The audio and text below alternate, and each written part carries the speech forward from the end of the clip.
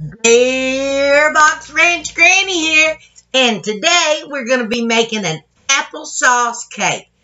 This is super easy, really good. It's delicious in the morning if you'd like to have it with coffee. What I'm going to do with my cake, if you remember a couple of weeks ago, we did caramel sauce. So I'm going to take my cake and I'm going to punch holes in it with this wooden spoon.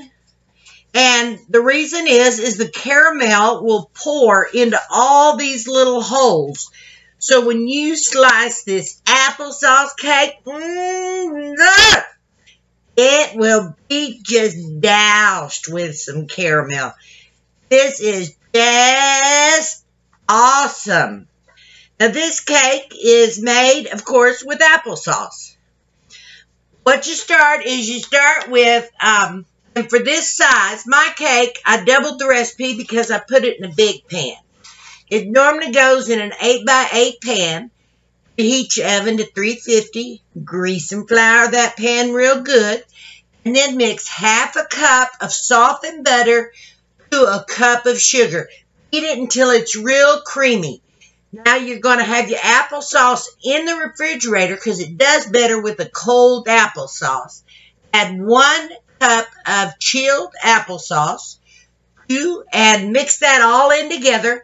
And then you're going to add 2 cups of flour, 1 teaspoon of baking soda, 1 teaspoon of cinnamon, 1/4 teaspoon of ground cloves, half a cup of walnuts, and half a cup of raisins. You know, like them little California raisins? You remember them, don't you? You remember the little guys, the wrinkly guy, not wrinkly like Grandma, but wrinkly. Whole lot different, whole lot better wrinkly. They better wrinkly than I am. Anyway, you put it in the oven and let it cook for 40 minutes. At the end of 40, you take a toothpick and pull it out. If it comes clean, your cake is perfect.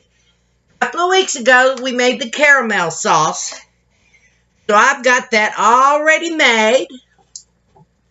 And I punched holes all in this cake. And we're just going to drizzle, kind of like, you know, raindrops keep falling on my head. What is Grandma telling her age? I bet not everybody remembers those songs. Nice thing about adding this nice sweet caramel, that's how I keep Paul interested.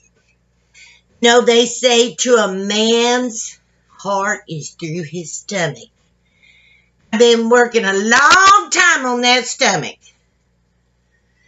Drizzle just a little more. We wanted to get in all them little holes I punched with my wooden spoon.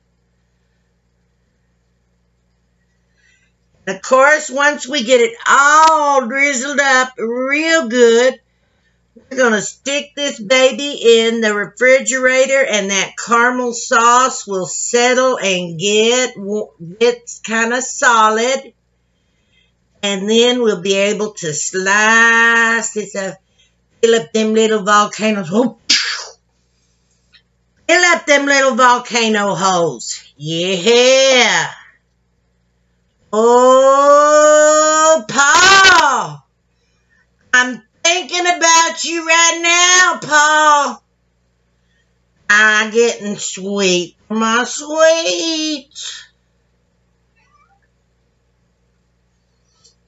Put it in the refrigerator, just probably about 30 minutes. Let that caramel sauce kind of get a little texture to it. Woo, babe! That is good.